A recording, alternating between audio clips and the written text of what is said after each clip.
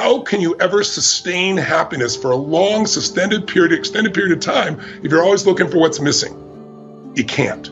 I don't care who you are. I don't care how smart you are. I don't care how much you care. It doesn't work. That's not how the software works in the brain. But if you're focused constantly on what you have and you're feeling grateful for it, it puts you in an energized state where you're not in scarcity. You're not like, oh my God, I have to do this to be enough, because you're feeling such gratitude. See, gratitude is the one emotion that destroys the two things that destroy your life.